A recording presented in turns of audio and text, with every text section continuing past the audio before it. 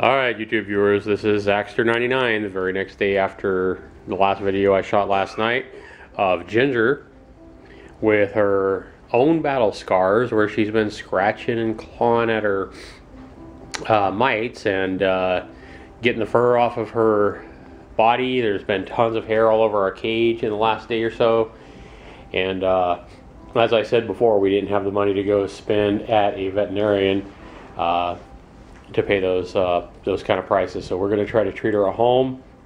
We got our dog smelling our guinea pig, but that's pretty safe.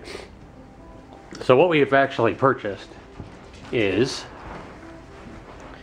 hey Ginger, we went to our local feed and cattle store and stuff like that, and D&B Supply up here in the Northwest, and we've actually bought way more of this stuff than we actually need. We're only going to use about 1/10 of a milliliter of this stuff, but this is actually Ivermectin.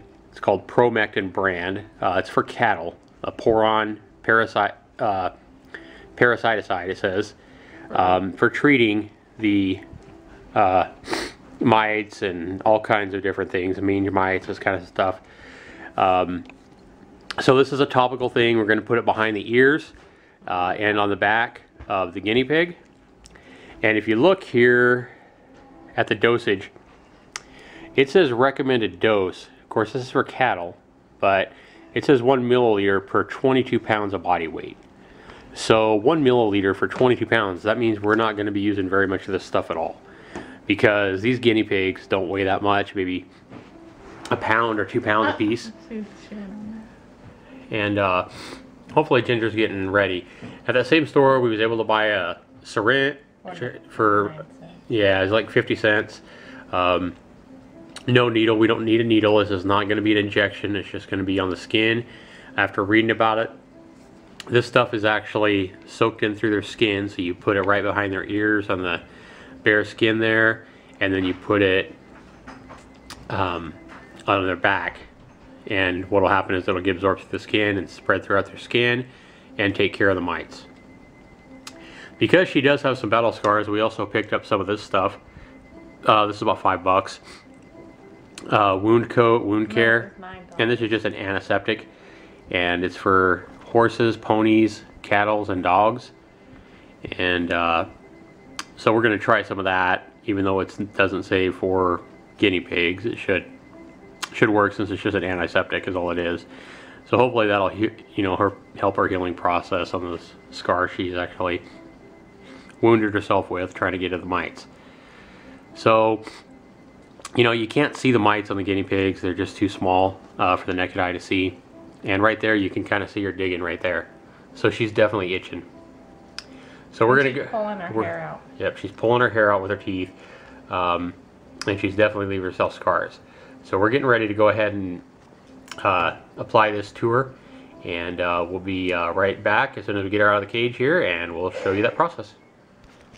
Alright guys, we got our syringe here. We've broken the seal on the bottle, and because, like I said, because it says about 1 milliliter here for 22 pounds of cattle, we figure these guinea pigs probably don't even weigh 2 pounds, so we're going to try to do about 1/10 of 1 milliliter, which we figure is going to be about the way less than this, that's for sure. 1 mark here is all we're going to use. And this bottle here cost us about $26, $27. But they didn't have anything smaller, unfortunately. So the way we figured it, if it is about 1/10 of a millimeter for both guinea pigs, or for each guinea pig, we figure we've got enough of this solution to last about 10,000. This is enough solution to treat our guinea pig about 10,000 times. So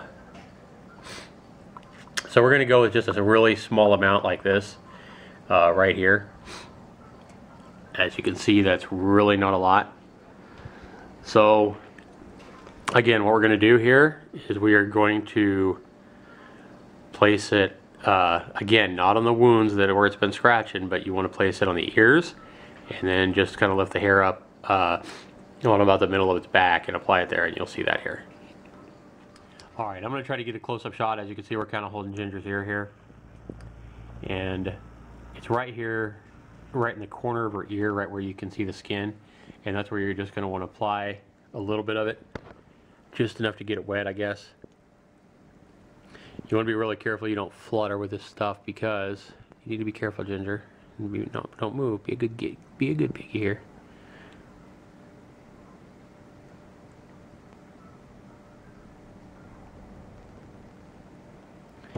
Is that on there? Yeah, a little bit. Problem is I don't know if I got enough to where I could squirt some. Okay, and then let's do the other. See if I can get the rest of this on the other thing. Okay. You might need a little more for the back side.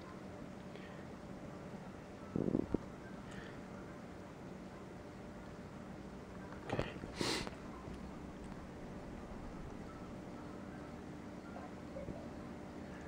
Is it on there? Mm-hmm. Okay. I felt it. Is it a little bit greasy? Yeah. Okay. I would get a little trying to more. hide here. We did get just a little bit more because I barely put enough in the syringe to actually put any drops or anything like that on her ear. So we're going to go back and do this first here, just a little bit more. And probably we just want a drop or two is really all we want. That's good. Okay. You don't want to put too much, obviously, but I think common sense applies here. Okay, that's better. And then go ahead and lift up the hair on the middle of her back. On the middle? Yeah. Just expose this.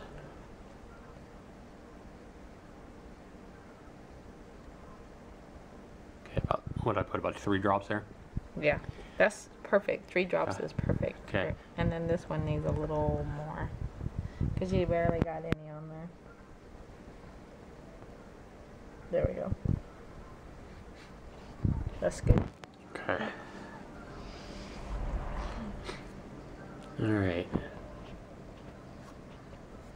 So she's been treated with the, what's it called here again? Ivermectin is what we treated her with, topical solution.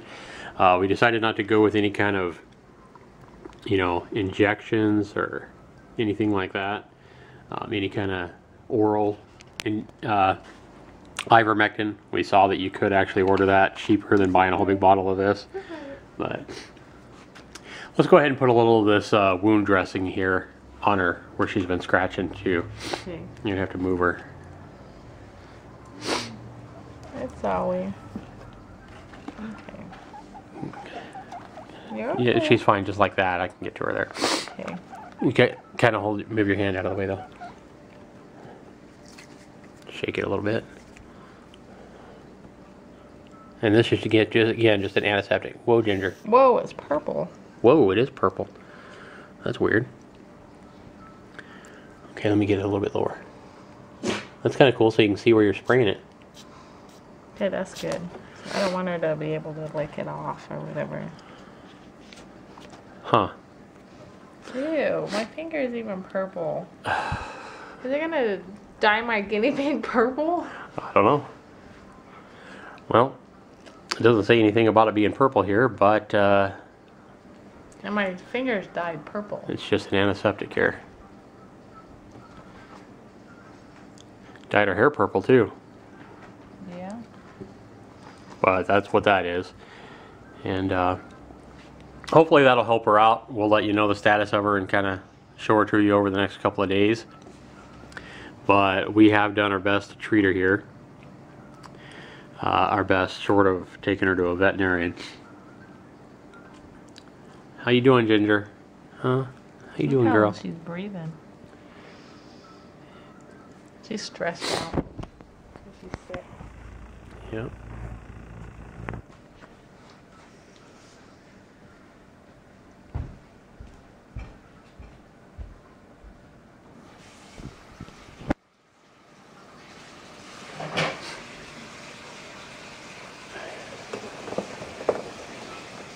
What do you think, Ginger? Huh? What do you think, girl? What do you think, Ginger? Huh? What do you think, girl?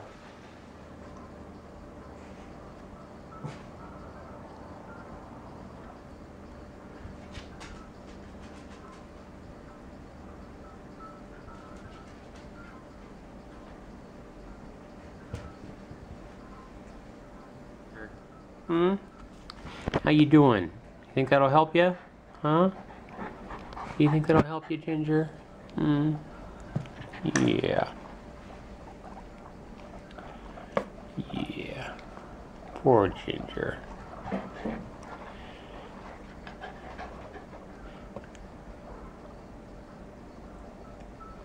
Yeah, I was thinking that stuff was going to be clear, not purple.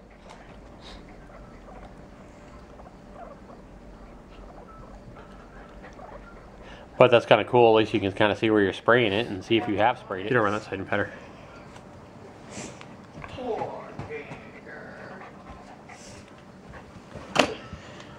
What do you think, Stanley? Huh? Is she going to get better now?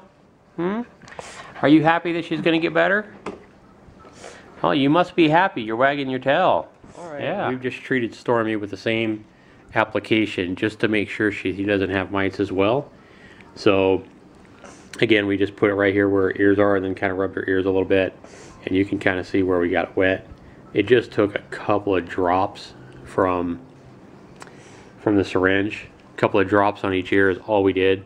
And then I put about 3 drops back here on her back, lifted up her skin, and then just rubbed it in. And she was really nice about it. She didn't squirm or run or anything like that. And just let us apply it. So I believe that'll probably be plenty. A couple of drops on each ear and 3 drops of Ivermectin on her back is what we used here. So if she has mites, hopefully that'll help her out. And then Ginger, I still don't think is feeling great. This stuff does take a few days to work from what we're reading. And you know, you reapply it maybe every week and a half or so if she looks like she's still scratching and everything. So that's what we'll do, and we'll let you know. Like I say, Zaxter99, letting you know that we've treated our guinea pigs for the mites, and now it's just a waiting process to see if they get better. We're going to continue to treat Ginger as well on our sores with this purple antiseptic spray, probably once a day or so, and hopefully her sores where she'd been scratching will heal up. So as you can see, I think she's still itching a little bit. And like I say, this stuff takes a little while to get absorbed through their skin and start killing the mites. So hopefully it'll help her though. All right, with that, signing off for Zaxter99. We'll let you know.